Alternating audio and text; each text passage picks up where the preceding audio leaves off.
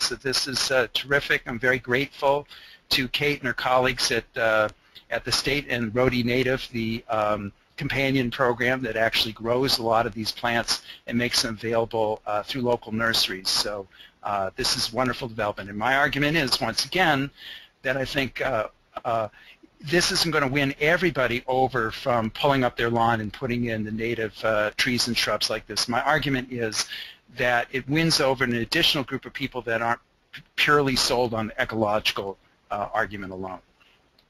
All right, so very quickly, and I apologize for how text-heavy a lot of my slides are here, but this show will be available to you later, and you could read these at your convenience. So I'm not going to spend a lot of time going through all the text here.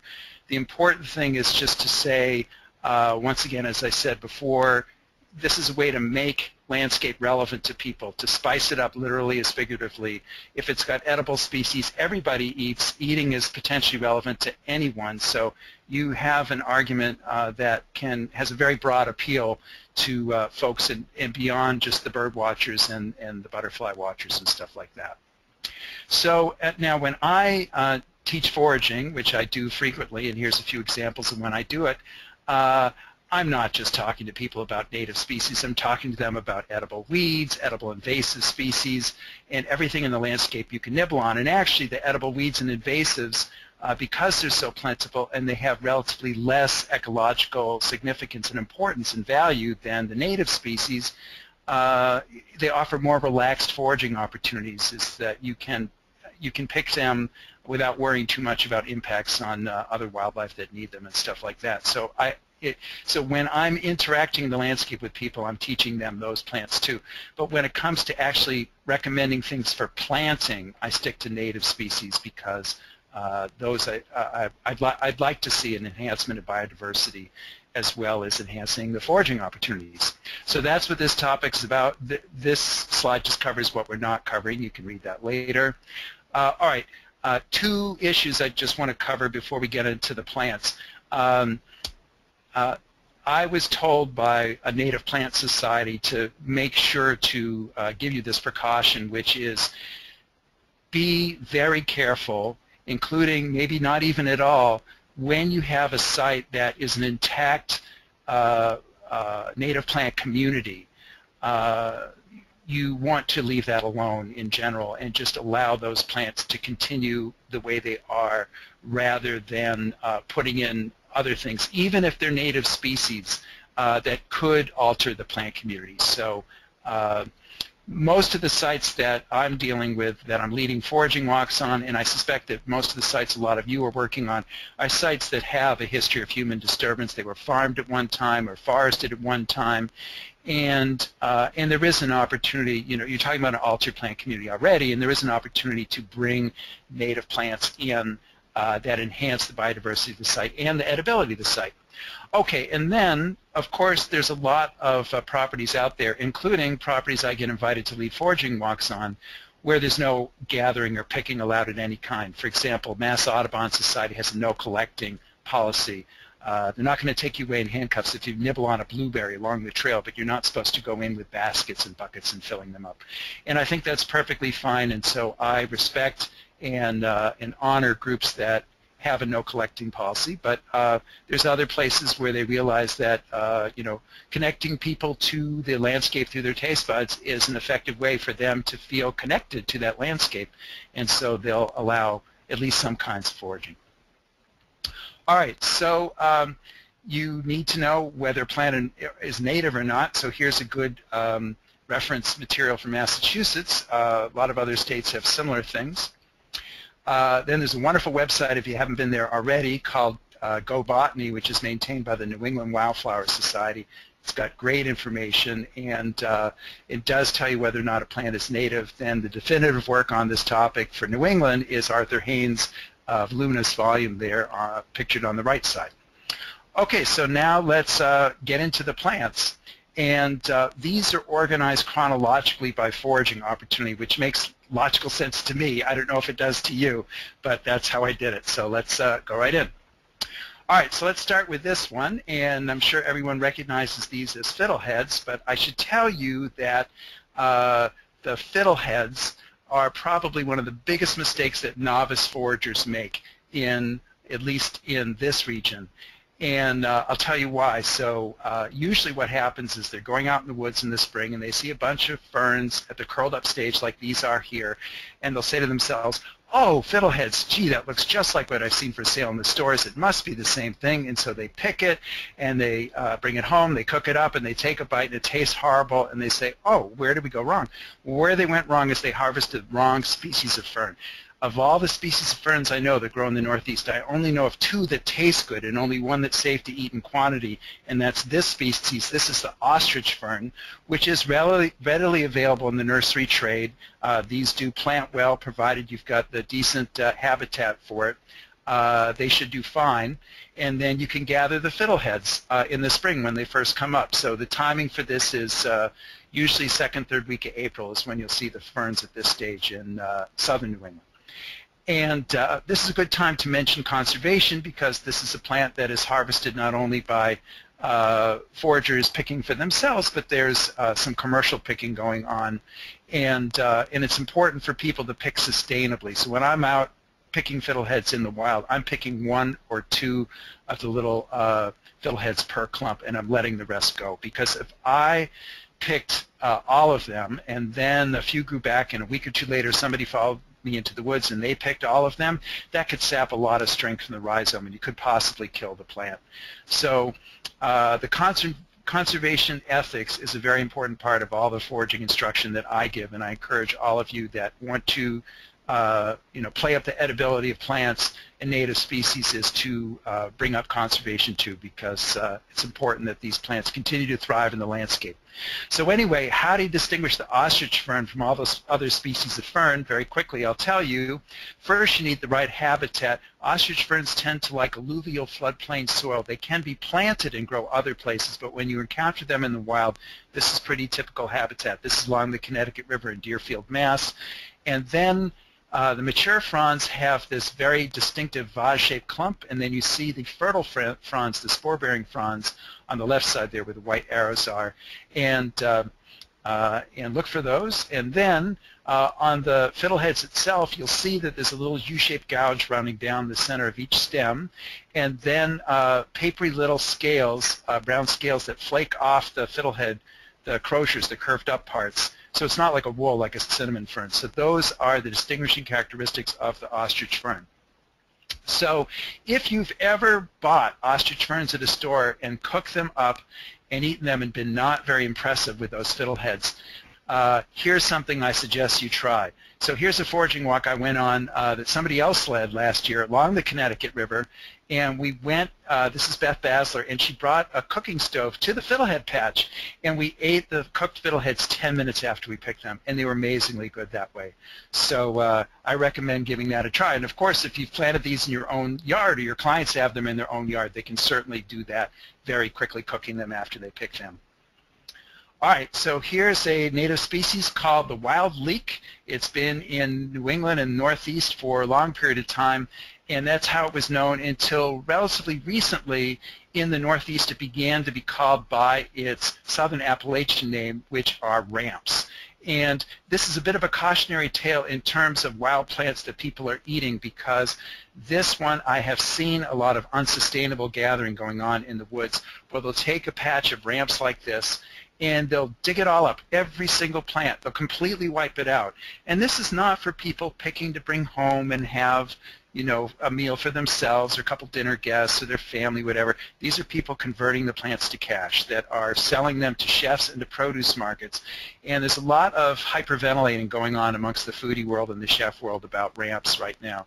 And so I've seen a lot of unsustainable behavior going on, and it really is totally unnecessary, and I'm going to tell you why. So here's a close-up of a few of the wild leek plants, and you'll see that each plant has 2 or sometimes 3 leaves that connect to the bulb. And the way these plants are often harvested is the entire plants are dug up and removed, physically removed from the place. And once you dig them up, they don't come back. But you don't need to dig up a ramp to eat it. You can just pick a leaf off each plant, leave the remaining leaf or leaves attached to the bulb, and leave that bulb on the ground. That is a totally sustainable way of interacting with these plants. And that's what I'm encouraging all the chefs and the people that pick for the chefs and stuff to just consider the leaves-only harvesting method. Because this is the kind of thing I've seen. This is a famous restaurant down in Westchester County, New York, where they're not even using the ramp bulbs in their very fancy dishes in the restaurant. They're just pickling them.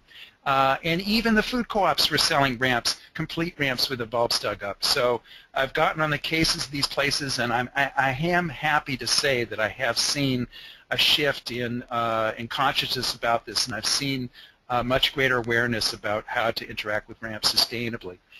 Now, ramps can be propagated, so here's a close-up of a stock bed at the New England Wildflower Society's headquarters in Framingham, Mass., where they grow these out vegetatively, and they're able to pull a certain number of plants out of the stock bed every year and sell those plants, and then they regenerate themselves just vegetatively, and then they'll be able to do it again year after year. So people are buying these and planting them in their yards, and that's great, and I encourage it. In fact, the more that people have ramps in their own properties, the less that they'll have to hammer the wild population, so that's good.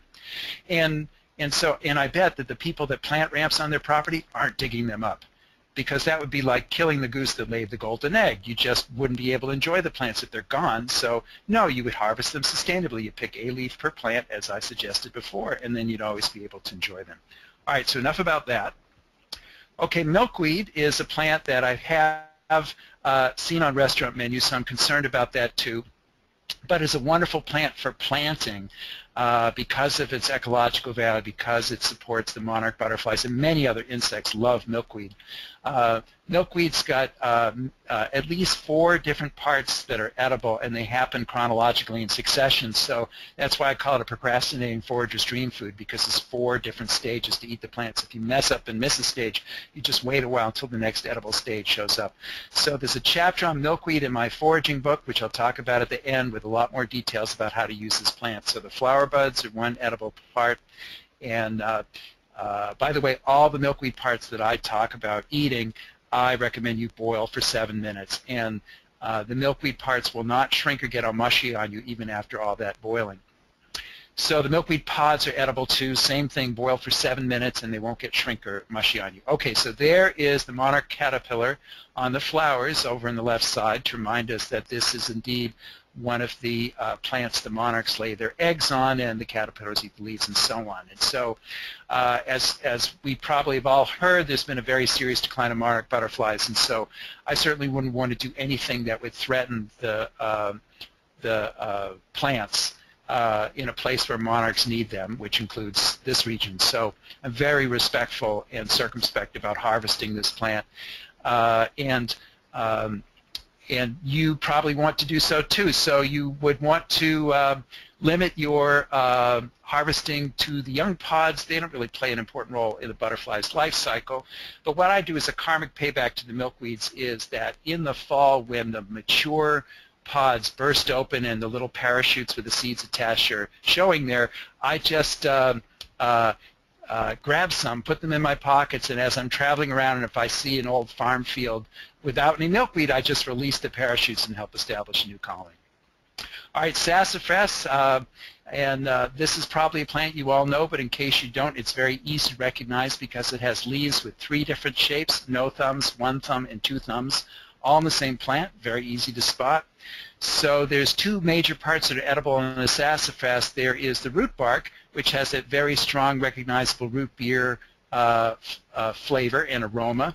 Now, the Food and Drug Administration thinks that saffrole, one of the essential oils in the sassafras root bark, is carcinogenic, and they base this on a study where they fed synthetic saffrole to rats, and some of those rats got cancer. So that's what the study proved. It didn't actually show that there was a human case of cancer caused by sassafras, but if you'd like to hedge your bets and not consume the root, I totally support you in that. I will tell you, though, that it makes a very delicious tea, and it makes an excellent candy.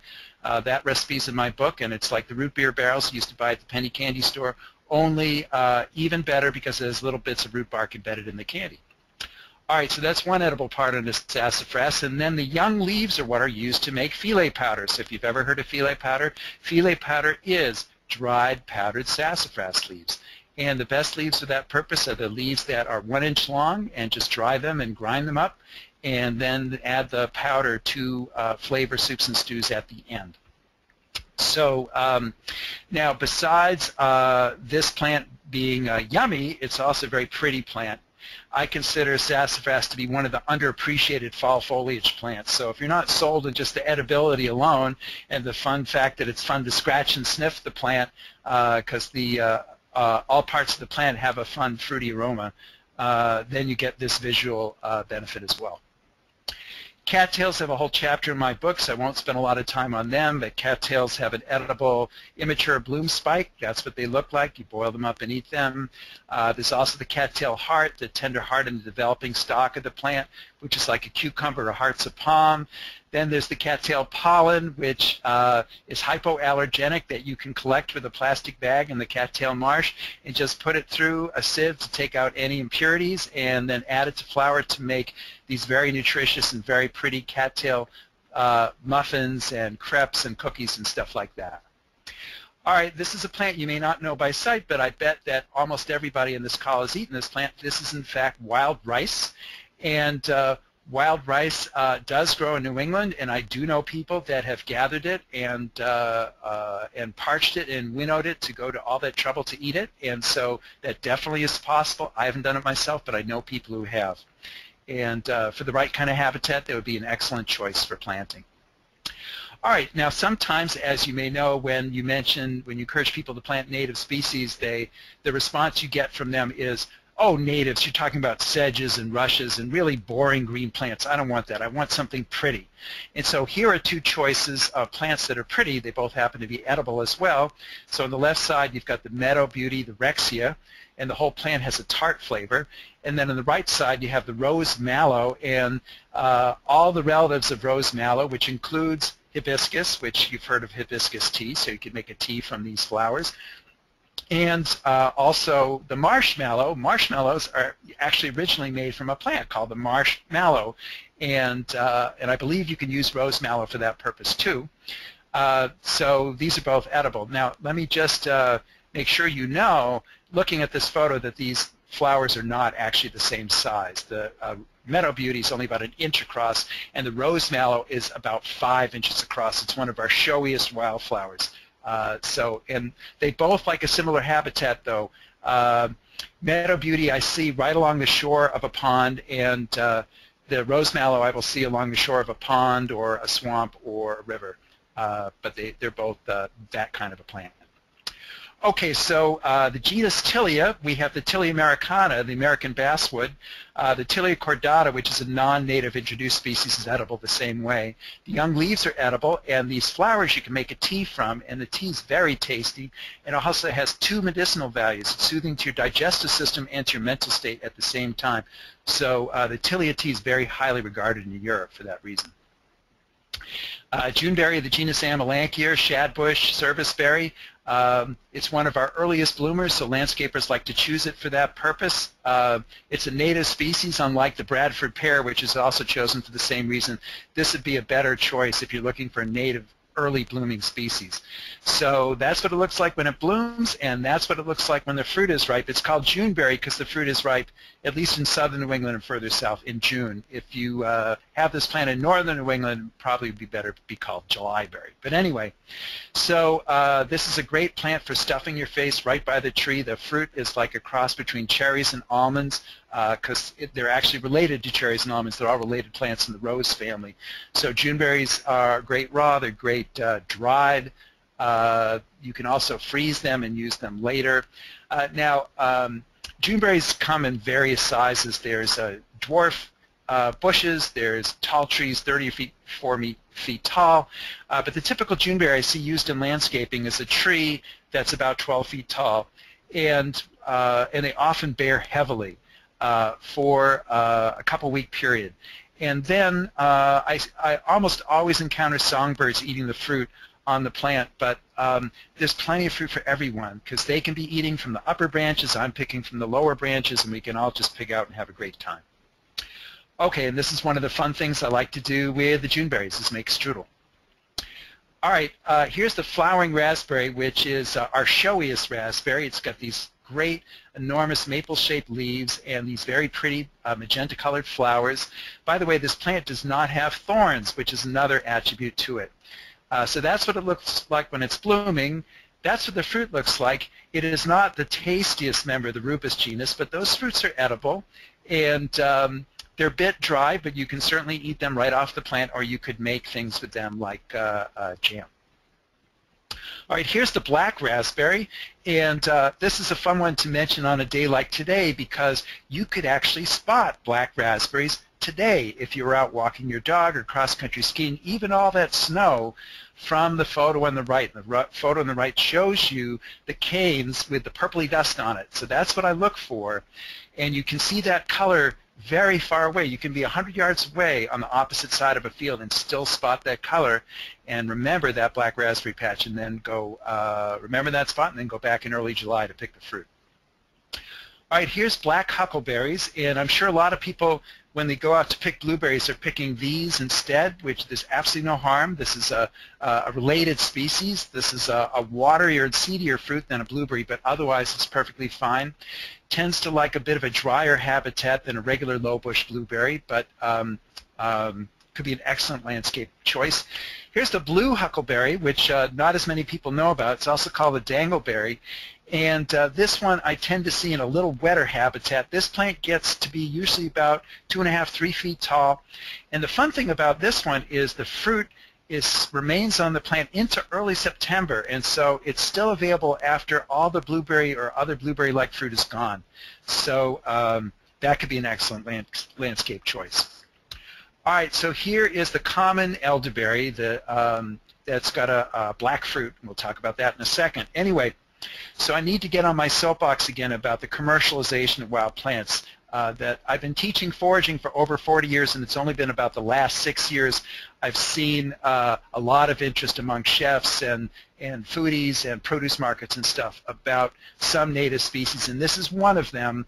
And I think it's largely driven from the fact that there is a related species in Europe that is used a lot, and so people have caught on here, and they're trying to use the species here. So this is what I'm concerned about. I got an email from a fancy produce store in Cambridge a few years back, and the email basically said, tell us where the elderberry plants are so we can pick the flowers and make this syrup that we can sell at our store.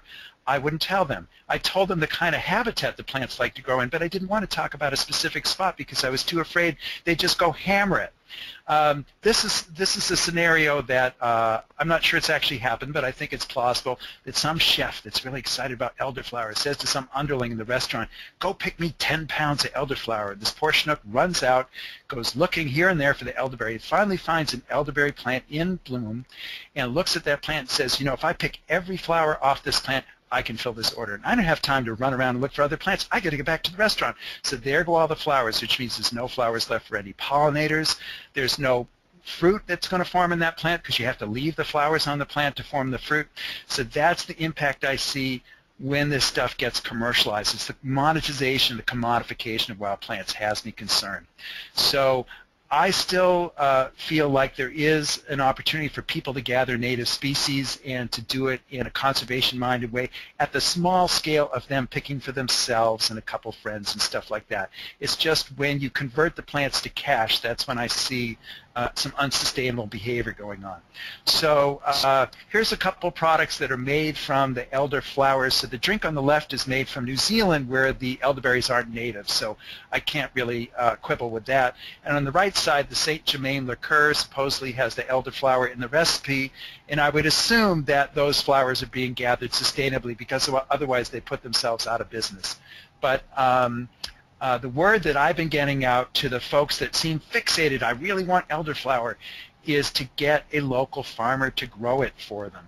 As you know, a lot of farms have wetlands on the edge of the farm that you can't plant conventional crops in, so put a row of the elderberry plants in there, and then if you really need to have the flowers, pick those so you're not hammering the wild populations.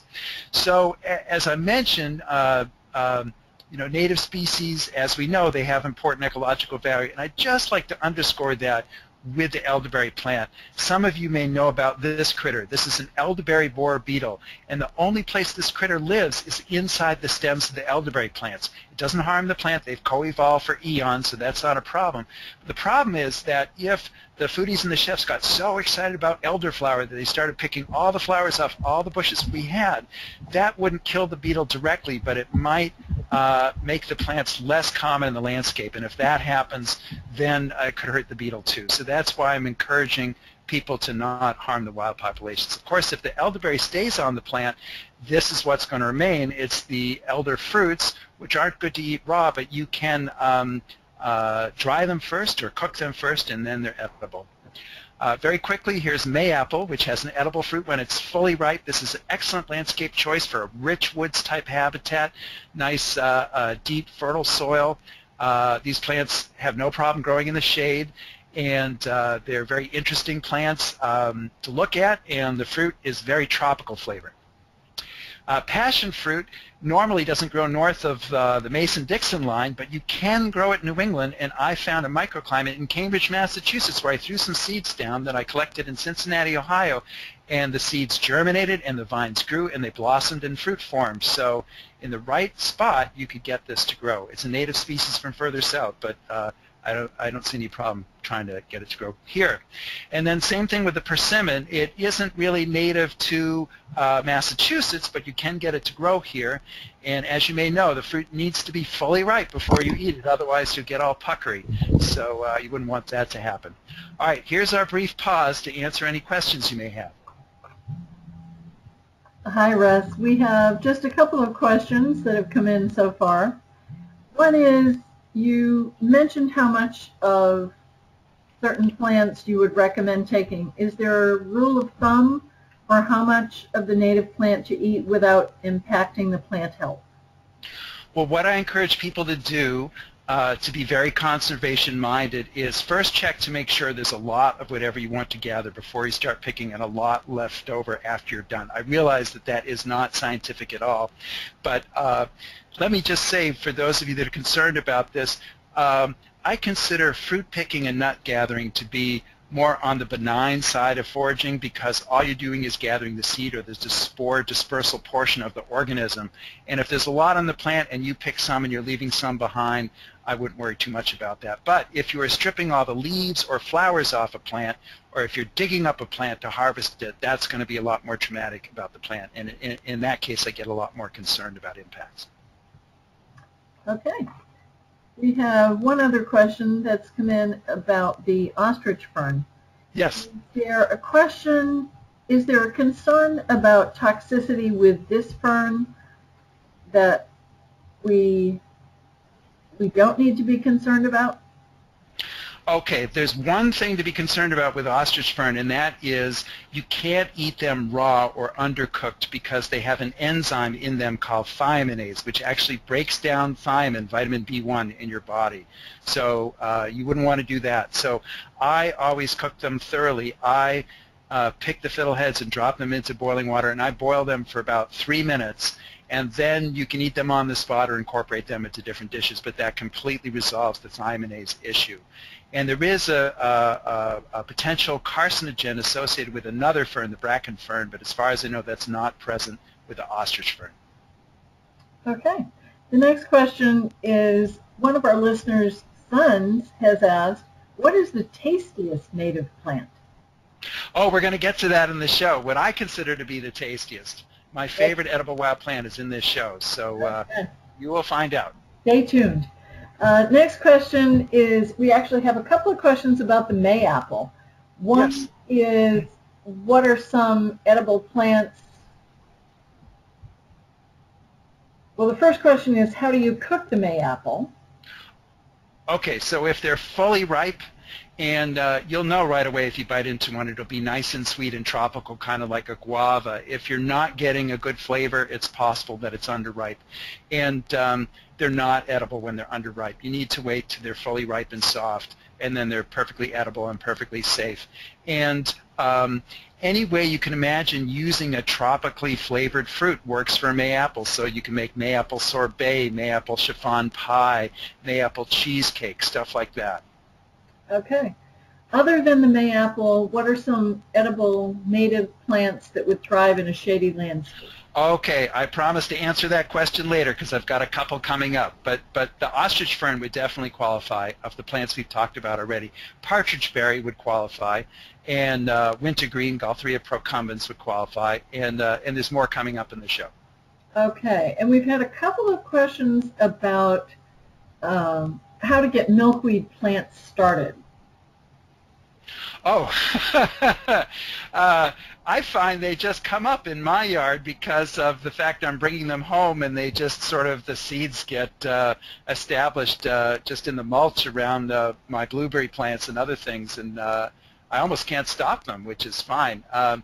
That's a question I'm not really qualified to comment because I'm not a propagator, but that is knowledge I'm sure is available and can be tracked down, and maybe I can find the answer from my propagator friends and get back to this person, but I don't know for sure how to do it, but I don't think it's hard. Okay. The next is there, are there more, is there, sorry, this one is somewhat complicated. Would you speak as a Native American when you're teaching? Do you include that sort of information in your foraging and picking? Oh, sure. When I'm aware of it, and in many, many cases, the plants that are native that we know today are edible, the Native Americans certainly knew about, and in many cases we learned that information from Native Americans, and I'm very grateful for the knowledge that they shared with people like me, that we can benefit from it, because a lot of the plants that they ate are still in our landscape today and still available for us to enjoy. Like, for example, let's take the Juneberry. Native Americans, that was one of their favorite fruits to use in something they called pemmican, which is like the Native American equivalent of power bars, where they'd pound together the dried fruit and nuts and some animal fats to hold it all together, and they'd have these very high energy, highly portable bars that they would take with them on journeys so they wouldn't have to be hunting and gathering all the time. Okay, and we're going to take just one quick last question before we move on.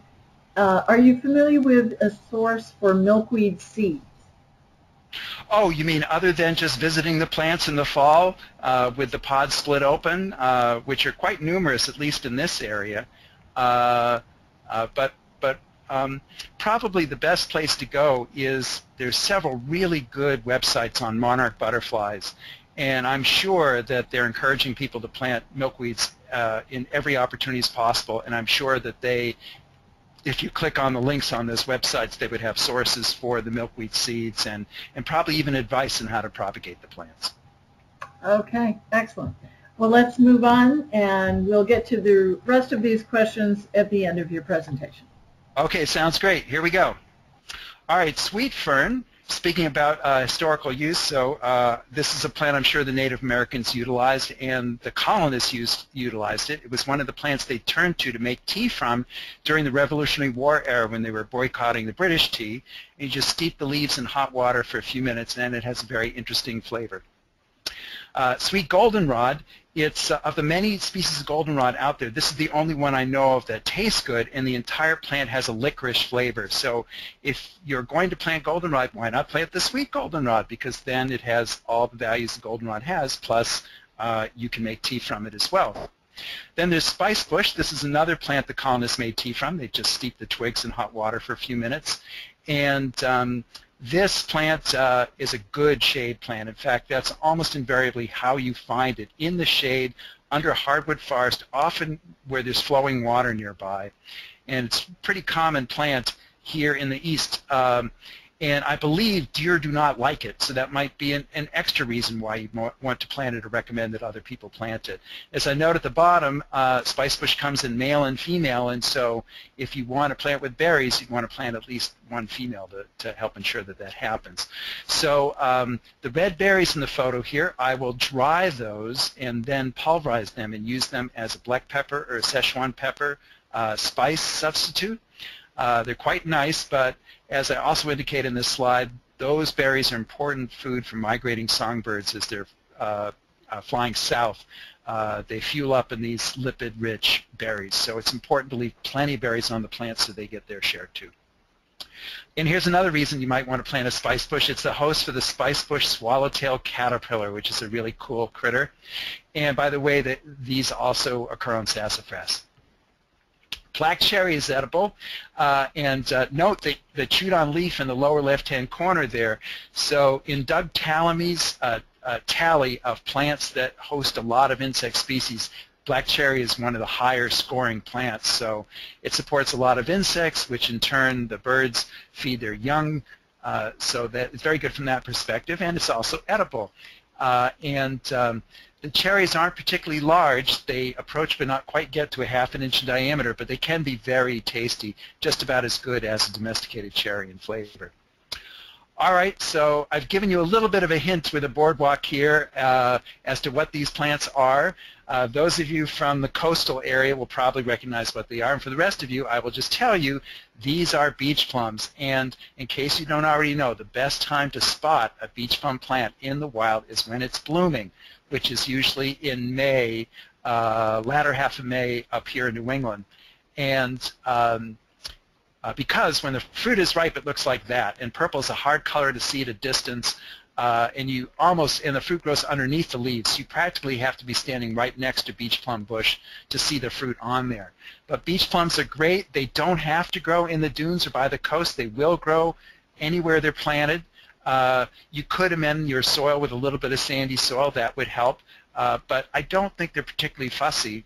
And I have, just by using my observational skills, I've spotted beach plums growing naturally many miles from the ocean and enjoy the fruit that I've encountered. But this is a plant, at least in coastal areas, it's readily available in the nursery trade. You don't have to go to a strictly native plants nursery. Just regular commercial nurseries will carry beach plums, and I think it's a great landscape choice.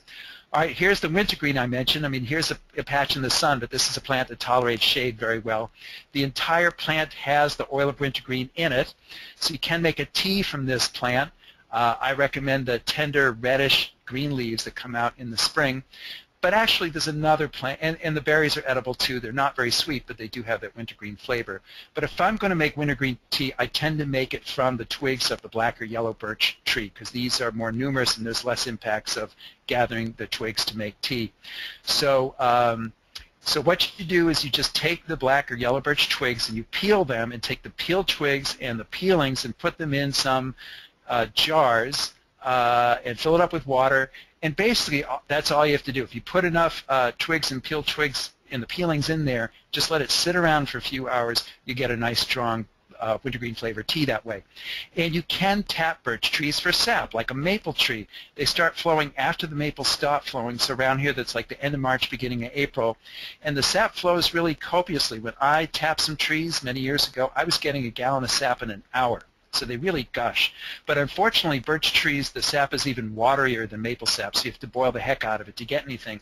And what you eventually get doesn't have the oil of wintergreen flavor at all. It looks and tastes just like molasses, which is great, but molasses is so cheap and easy to get at the stores, I just advise people to go buy molasses. You're not going to save any time or money making your own molasses from birch sap. All right, I'm happy to tell you there are no poisonous species of viburnums. Not all of them are edible. Like maple leaf viburnum doesn't taste good, but we do have several tasty edible viburnum species, including wild raisin. So the purpley fruit is the ripe fruit there on the right half of the photo. And nannyberry, Viburnum lentago, has a nice fruit, ripe in late August into September. And probably the tastiest one in this group of viburnums is the hobblebush or moosewood. And this is a plant that also tolerates the shade really well. And the berries you see in my hand there are the ripe berries, and they're the texture is sort of like prunes, and the flavor almost has a little bit of a clovey spice going on with it. So they're really fun to nibble on as you're hiking in the woods. And this is also a plant with very good fall color, so another reason you might want to plant it or encourage your clients to plant it. Grapes are fun to encounter in the wild. Perhaps this has happened to you. Second week of September, you're walking or riding your bike, and all of a sudden you pick up this grape smell, and you follow your nose to the vine and find the ripe grapes by the vine, and then stuff your face, which is a lot of fun. So that's the Vitis labrusca. The fox grape is the largest grape species we have around here, and probably the tastiest. This one, you don't need any propagating skill whatsoever. You basically plant the seeds and they germinate and they come up. And I know this from bitter experience because I used to put these seeds in my compost pile, and then I found out I was creating grape seedlings in my raised beds where I was using my finished compost, and they just weren't being broken down in the composting process. So you might not want to compost these seeds, but you should have no trouble getting them to germinate from the seeds that you want to grow out from this plant. So this is the fox grape. Then there's also, and that's a pretty typical scene to have a basket like that in my car in the second week of September. So this is one of the fun things you can make from the fox grape, the Vitis labrusca. All right, then there's another species, is the Vitis riparia, or the riverside grape. I also encounter this in the wild quite a lot. And this one, the grapes aren't as tasty as the fox grapes, but the leaves are very tender and green and not woolly in the underside, and so some people that make the stuffed grape leaf recipes prefer this species over the other ones. So there's an example of the stuffed grape leaves from the riverside grape. All right, sumac, you probably all know this, but I tell people at my talks that they should not be quaking their boots whenever they see a red-berried sumac, because it's not poison sumac. Poison sumac is drooping clusters of greenish-white berries. So if you're seeing red berries, it's not only not poison sumac, it's an edible sumac. So here's staghorn sumac, which is edible, but also smooth sumac, dwarf sumac, fragrant sumac, winged sumac. All those sumacs with red berries is edible, and it's basically the way that you use it is the same. So what you do is you pick the ripe berry clusters off the plant, and like that, and then you just immerse them in a bucket of water for a few minutes, and you knead them like it was bread dough, and you're getting the flavor off the berries into the water, and the water turns pink or pinkish orange color, and then put it through a strainer and a filter, just like a cheesecloth or a paper towel, just to take out any remaining impurities there, and then you can sweeten it to taste and serve it chilled or hot, however you want it. And there's your sumac-ade, and it's very lovely, and it only takes about 15 minutes to go from picking the fruit off the plant to drinking the drink. Now, this also may go without saying, but sumac is one of our more spectacular fall foliage plants too, so another good reason to plant the plant. All right, here's a slide that those of us from coastal areas might know just from looking at the flowers. Those of you who aren't from the coast might not recognize this plant, but this is in fact our bog cranberry, which used to be called craneberry because the flowers resemble cranes, the birds. Anyway, this is what it looks like when it's blooming, and that, of course, is what it looks like when the fruit is ripe on the plant. And although people associate cranberry bogs with the coast and very low elevations, they don't have to grow that way. Any place where they get a little bit of a seep and a nice acid habitat, like where this haircat moss is also happy, then you might find a favorable environment for the cranberries. Here's the mountain cranberry, which is a relative, and this one doesn't seem to need to grow in bogs. I've seen it on top of mountains in northern New England. It will grow at a lower elevation the further north you go, so I've seen it in sand dunes up in Nova Scotia. This is, by the way, virtually identical to the lingonberry, the Scandinavian fruit. It's a circumboreal species, so we basically have the same thing here. And the flavor is very similar to a bog cranberry. Then there's the highbush cranberry, which actually is not a related plant, but it has a very similar flavor. This is actually another species of viburnum. And one nice thing about this fruit is that it remains on the plant usually into the winter. So here's the viburnum edual, the squash berry, which is a very tasty plant, grows in northern New England. It's very sour, so you have to add sugar, but just like you would a regular bog cranberry. But it makes an excellent sauce. It's very, very similar to the regular cranberry sauce. Okay, we've got a lot of wonderful edible nuts that are ripe in September and onwards. So here's the first one you're going to encounter. This is the hazelnut. We have two different kinds of hazelnuts, the common hazelnut and the beaked hazelnut. So this is the common hazelnut. Here's the beaked hazelnut with that strange husk that looks like a bird's beak sticking out of it. The nuts inside the husk are pretty much the same, and I gathered these, picking them off the plants before they hit the ground, because if you wait until they hit the ground, you'll never find them. The squirrels and chipmunks will get them all before you do. Then here are acorns, and all oak trees produce acorns, and all acorns are edible, but it's the acorns from what are called the soft oak species that tend to have lower levels of tannic acid, and they require less processing than the hard oaks. So the soft oaks are the rounded lobe leaves on the left side of the photo, so that's a white oak, and then the hard oaks like the red oak, the black oak, and so on. So those acorns are edible too, they just require more processing. All right, the shagbark hickory. So this is what I consider to be among the tastiest of all the edible wild plants, and this one I love to gather myself and feed to a lot of people. I did a foraging program in Lexington this morning to a garden club, and I made some cookies for them at the end, and they really enjoyed the cookies. And also I served this nut is just terrific, straight out of the shell and put in the toaster oven for a couple minutes. So a basket like that is very typically seen in my car as I'm out gathering the hickory nuts from mid-September to mid-October. And you see that the husk that covers up the nut is a four-parted husk. It often bursts open just with the impact of the nut hitting the ground. And then there's the nut meats in the center of the photo to the left with the penny for scale. And hickory nuts taste like walnuts that have been lightly sprayed with maple syrup. If you've never had them, that's the best way to describe them. And they're good just plain or used in a lot of different recipes. So here is the maple hickory nut pie recipe. This one's in my book. And this is the New England counterpart of the pecan pie. And just about everybody I've ever served this to prefer it over pecan pie. It's really good. All right, and black walnuts, although they're not native to Massachusetts, they grow readily here. They are native to Connecticut, so they've certainly naturalized here. I would consider this a native species, certainly for our bioregion. You don't have to pick these nuts off the tree. Wait till they fall on the ground, and then that's what they look like. And you see they have this green husk surrounding the nut, and that is admittedly a bit of a messy task to take that off. And if you do it with bare hands, they may stain your fingers brown. But if you wear gloves, you can avoid that. So once you get the green part off, then that's what the nuts look like inside. If you crack those open, the nut meats, they have very distinctive flavor. It's different from your store-bought walnut. And I think the black walnuts pair really well with honey. So here's two ways I use the black walnuts, the baklava recipe. That recipe's on my webpage. And then the black walnut honey square is another great way to use them. So here's a plant called groundnut. Speaking of Native American usage, this plant was extremely important to the Native Americans, especially along the coastline. And this is the plant that actually the Pilgrims, it helped them to survive over the first harsh winter in the New World. They found a cache of these tubers pictured on the frisbee there on the right. I believe it was none other than Miles Standish that found the cache of the tubers in the encampment that the Pilgrims had occupied that the Native Americans had left several years before. And one way to use these tubers is just to slice them thinly crosswise and then fry them and make groundnut chips.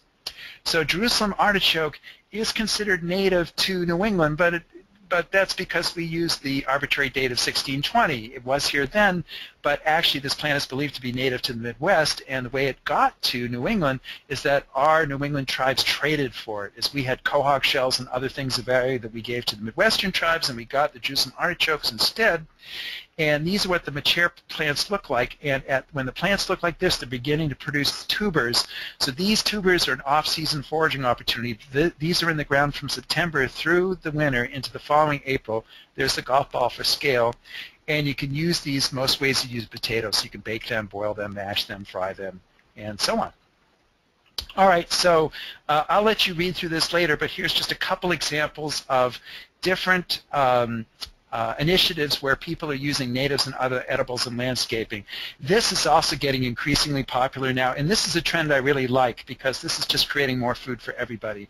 And whether they're planting peaches or apples or they're planting Juneberries or elderberries, I think it's terrific. So Growing Natives is a very interesting program where they had kids going out and collecting seeds of native plants like black walnuts and acorns and stuff and passing it on to people to plant out in different parks just to add biodiversity along the river systems. An excellent program that I think is worthy of emulation in lots of other places. This is a project in Seattle that you've probably heard about.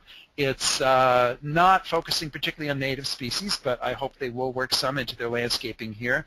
We've got a similar project in Boston that's underway. You'll see that referred to at the bottom of the slide. Then here's a great park in Rhode Island. This one definitely has some natives worked into it because the aforementioned Kate Venturini from URI is involved with this project, and she's got some native plants in her planting plan. So this is a wonderful project, and here's more slides about how she does it. Here's a project at Wellesley College just down the road from me where they're working in natives as well as other species in a kind of a permaculture type landscaping, but another way where natives are being added to the environment, edible native species, which is great. Now, I have information that I've put online. This is information that was a handout in 2013 when I was a speaker at the ELA conference. And this handout's still online, so if you want more details about the plants I talked about in this show, plus many, many more, this is a good spreadsheet to look at, so I encourage you to do that. And here's the book I've mentioned several times, and when Penny's follow-up information, she'll tell you how to get it, but it's published by the Essex County Greenbelt Association, which is a land trust covering northeastern Massachusetts, and the books cost $15, and I have donated 100% of the proceeds to them because they allow foraging on all their properties that are open to the public, which is dozens of properties covering hundreds of acres, and I'm so grateful for that. I just told them, hey, use all that money and buy more land with it. Just create more foraging opportunities. So, and there's my contact information in case you want to follow up with me later. So that's the end of the show. And Penny, I'm happy to take any other questions. We have several more questions that have come in, Russ. The first is there an issue with different species of some of these plants? Are all of one genus okay? For example, Sambuca canadensis, nigra, etc.? Oh, that's a good example. Actually, in that case, the black-berried elder is edible, but the red-berried elder is not, I believe, edible. I've heard a few accounts of it being edible, but I've heard many more accounts that say that it isn't edible. So I would not recommend eating the red-berried elder, but the black common elderberry, the Sambucus canadensis, is edible. Yes, sometimes knowing just the genus is not enough to know whether a plant is edible. You have to go down to the species level. Okay. The next question is about the spice bush. Can you make tea from the leaves? Yes, the whole plant has a spicy flavor, so the leaves have a wonderful flavor too, so why not? Sure. And in general, you don't have to dry leaves first to make tea from them. You can use fresh leaves or dried leaves. Are all of the examples that you've discussed in this presentation in your book, Russ? Most of them are, plus, as I mentioned, since when I'm interacting with the landscape on my own and with groups of people, I'm talking about weeds and invasive species too, so my book covers those as well. So, for example, you see that pie in the upper left-hand corner of my book? That is a strawberry knotweed pie made from Japanese knotweed, an invasive species that happens to be very delicious, and you use it like a rhubarb substitute. So the recipe for that pie is in the book.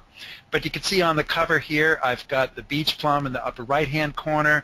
There's beach peas below that, black locust, which is native in some parts of the country and considered invasive in other parts of the country, and the cattail muffins I talked about, the elderberry in the lower left corner, and then there's autumn olive, another invasive species which happens to be highly edible, and then the black raspberry. So the book covers a lot of what we covered today in the show, plus a lot of edible weeds and invasive species.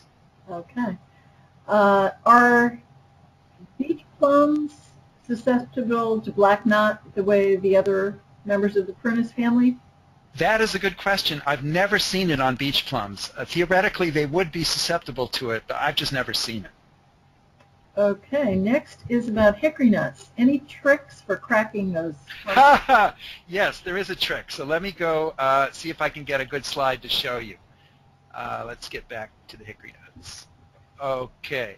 All right. So if you're looking in the lower left-hand corner, you see those big pieces? So I'm going to tell you how to get those big pieces out. So if you see the shape of the nuts, they have kind of a pointy end, and then the nuts aren't round. They have sort of a flatter side and a steeper side. And so what I do is put the nut on a hard surface, and the points are sticking out to the side, and I have it standing on its steeper side. So this is not how it lies naturally. You have to hold it up to get the nut to do this, and I hit straight down on it with a hammer. And I don't pulverize it. I hit just hard enough to send cracks through the shell, and more often than not, the two halves open right up, and that's how you get the big pieces out. Right. We have a couple of questions about apios. Are the, Yes, are this the one. beans edible? I've heard they are, and I don't know from personal experience because I don't encounter them very often. And when I have seen them, like this photo which I took over on the left side, I just forgot to try them, to eat them. But I have heard they are edible. And the other question about the same plant, do these become aggressive in the landscape? Good question. And the answer is yes, but it all matters what you're talking about with aggressive. You know, I saw these plants growing around rose bushes at a park right next to the Massachusetts State House, and I thought, how appropriate. They must know this very strong, important historical significance of these plants that they helped get us started in Massachusetts. But actually they eradicated them. They didn't like the vines growing on the roses, so it was very sad. I've also heard an organic cranberry grower almost spit blood about groundnuts because she said that it's the worst weed in her cranberry farm. And I'm very sympathetic to her, but you know, in actuality, that's just the kind of habitat the groundnuts like, that wet, sandy soil. So she's mainly created ideal groundnut growing habitat. And you know, speaking from an ecological context, it has a right to be there. But yes, this is a plant that is wild and it will do its thing. And if you don't like, the vines die back at the end of the growing season, so they're not woody and persistent like a bittersweet, for example. So they're not going to weigh down your trees or anything. But it is a plant that once you get it established, it will probably be there. Okay, the next is not a question but a comment. The Resiliency Institute in Naperville, Illinois is also installing a community food forest with primarily natives. And you can get information about that at www.theresiliencyyinstitute.net. Excellent. I will write that down. The next is a question. Instead of foraging for these plants, we can search out some of the native plant nurseries and plant some of these on our own properties. You and the wildlife can enjoy. So this is a recommendation for someone who doesn't want to eat them but does want to promote their use. Oh, sure. Nobody tells you have to go out and pick anything. And I'm sure that, in fact, I've heard this from some ecological landscapers that you know, will say, okay, I'm putting in ostrich ferns, you can eat these, but the people whose house the ostrich ferns went in, they just like to look at the ferns and they never eat them. And there's certainly absolutely no harm in having the ostrich ferns in the landscape, even if you're not eating them. Okay. A few slides back, you talked about something being not edible, and the question is, did you mean poisonous? Oh, let's see. What was I talking about when I said was not edible? Well, in the case of the viburnums, there are no poisonous species of viburnum. So maple leaf viburnum, for example, just doesn't taste good. So I wonder what plant it was that I was talking about it not being edible. Maybe we'll do a follow-up question for that. Sure. The next is, we will be sending information about where to find Russ's book. We've had a few questions about that. You'll be getting a follow-up survey after the presentation, and we will have information about how to find his book. One of the questions was, can you get your book on Amazon? Yes, you can. I'm resupplying one of the book dealers that carries it on Amazon with some books later this week. So if it doesn't show up soon, it will in a couple weeks. So it is on there. Okay, now let me mention the black elderberry, because this is something where I might have said something about edibility. These berries aren't good to eat raw, just in large quantity, because you might get a stomach ache from them. So you wouldn't get seriously poisoned, but you could have some uncomfortable stomach cramps, whatever. So, but if you dry them first or cook them first, that completely removes that issue, and then they're perfectly safe to eat as many as you want. Okay. So that is the red sambucus? No, this is the black elderberry. The red one, as far as I know, is poisonous and could make you more seriously ill than the black elderberry. Okay. I don't believe it tastes good either. Is there any part of the bayberry that's edible? Yes. I don't know about the berries. I've heard of some people using them as a spice, but I can attest to the leaves that if you use the fresh bayberry leaves off the plant, the aroma is very similar to bay leaves, although the plants are not related. Bay leaves are actually related to sassafras. But bayberry is in a different plant family, but it has a similar flavor, and you can use bayberry leaves instead of bay leaves in cooking, and if you're using the fresh bayberry leaves, they soften right up in the soup or whatever you're using them in, so you don't have to fish them out at the end and worry about if they end up in somebody's soup bowl. The next question is, can you talk about companion planting for any of these edibles that you've been mentioning? Oh, that's a good question. I'm afraid I don't know that very well. I know a good amount of thought has gone into that from permaculturalists who study very carefully plants that seem to do well with each other. And so I would suggest, redirecting that question to a permaculture person who probably is very well versed in that topic. I'm sorry, it's not an area I know very well. I can just tell you what I see together in a natural landscape. It's not really companion planting, but I can see, when I see one member of a plant community, I usually see another member. For example, the partridge berry that I mentioned before that has edible red berries, and the wintergreen berries, which is edible red berries, I often see those together in the same habitat. So as I'm walking through the woods and I encounter one, almost always the other one shows up very shortly thereafter on that same trail. Okay. The next question is about ferns. Can you eat the cinnamon ferns as well as the ostrich ferns? I have eaten cinnamon fern, and I've seen it in some old Boy Scout manuals. It's a real pain to pick off all that wool. So, and the flavor it's very sour. So I wouldn't really consider it as yummy as the ostrich fern. So you can eat it, but I don't usually recommend it. Okay. Do you have a good source for native tree liners, such as hickory and persimmon? A tree liner? What is that? I think he's talking about saplings and... Oh, well, I'm seeing those as edible landscaping becomes more and more popular. I'm seeing more and more nurseries carry those species, and I can't recommend particular places to get them. I suspect Nasami Farm, the New England Wildflower Society in Whately, Massachusetts, is going to carry both those species. I know they have shagbark hickory nuts because I've given them a whole bunch of nuts which they have propagated and grown out into trees. So you can definitely get them from the New England Wildflower Society.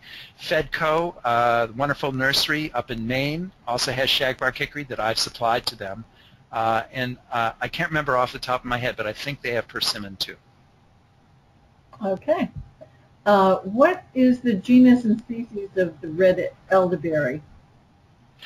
Oh, well, the genus is Sambucus, and let's see. Why don't I know this off the top of my head? I'm sorry, it's not coming to me, but the racemosa is the species name. And anyway, it's very distinctively different, I think, from a blackberry because the shape of the flower and the shape of the seed head is very different. The shape of the flower is pure medical. It's much more shaped like a sumac flower cluster than an elderberry flower cluster, which is, a flat-topped umbel, as they say. It looks like an umbrella. So the confusing part about this photo here is it looks like maybe it's upside down, but it actually isn't.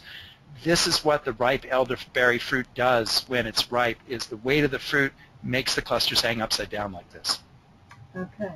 We have just one last question, and that is, are the stems of Solomon seal edible when they're young? Yes, they are. At that stage, the plant is really hard to tell apart from false Solomon seal. So true Solomon seal and false Solomon seal are both edible, I'm happy to say, at the shoot stage. So you don't need to tell them apart. It's not my favorite thing to eat, and they are plants that can be uncommon in the landscape. And so It's not a plant I trumpet very heavily in terms of harvesting it, but I have seen places where there are thousands of these plants in the landscape, and then if you wanted to pick a dozen or so. And if you're just picking the shoots, you're not killing the plant. It will produce another shoot, most likely the following year. Okay, and we've had one last question come in. In general, are named cultivars of a species still edible?